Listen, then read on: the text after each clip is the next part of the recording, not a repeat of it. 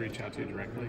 No, he didn't reach out to me. He tweeted at Coach Doyle. Yeah, I saw that. That was pretty cool. So Coach Ferentz says he hopes you can move linemen like you can move weights. So yeah. What's your reaction when you hear that? I mean, I 100% agree. You know, that's the next step. I got to you know, take that, you know, that moving weight in the weight room to onto the field. You know, so that's what I've been trying to do this spring ball. You know, just finish guys more, really move guys up on the scrimmage. So I'm all for it. What does that mean? I'm sorry. What does that mean? Does he want you to be more mean or nasty in the field? What does that mean? Yeah, I think so. I don't really. I mean, I hate when people like say like mean, because I don't know. I don't feel like a mean person, but you know, I'm trying to get pancakes and stuff. Like Coach, I know in that video, Coach said that's kind of like fantasy league stuff, being dominant. But you know, that's what we're striving to be, is dominant. So I'm just gonna do my best to do that. You know. Go ahead, Mark. I'm sorry. I forgot what I was going to say. That's a good answer. When getting ready for a lift like that, knowing that, did you have a pretty good idea that you were going to be successful?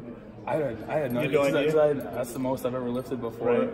But you know, when I picked it up off the rack, it felt lighter than I expected. I mean, the atmosphere had a little something to do with it, but it felt lighter than I expected. So I was just, you know, I was pumped up and ready to go. That's something you talked about in Florida, something going along with the run block mentality. You wanted to come out with more intense, more of an edge. Yeah. So is this part of that? This confidence, this all filling together? Yeah, it's, you know, it's all starting to, you know, come together a little bit. I'm not that timid little kid anymore. So I'm just trying to, you know, have stuff translate onto the field. Right. Have you ever been a little kid? Yeah, I don't know. I don't know if I've ever been a little kid, but you know. Age-wise, I'm not a little kid anymore.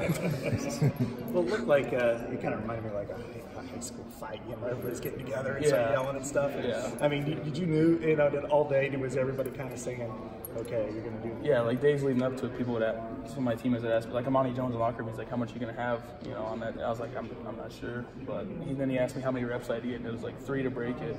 And so people, you know, they all had my back, so no matter what, they knew. That I was going to try for it, and yeah, they supported me quite a bit.